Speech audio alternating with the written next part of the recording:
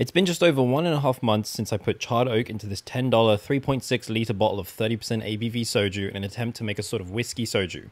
And this has been sitting in my pantry the whole time, untouched other than the previous update videos. And I can already see there's a clear deepening of the colour of the soju since the last update. And it's really starting to develop a nice smoky aroma. But let's pour a small shot out and give this a taste. This has improved drastically since my last update. I'm actually able to pick up a little caramel and definitely more smokiness coming through. It's also a little sweet, but I would say that's because of the soju itself. This is actually making me way more excited to see how this progresses over time, but for now, I'm going to put this back and let this sit for a few more weeks.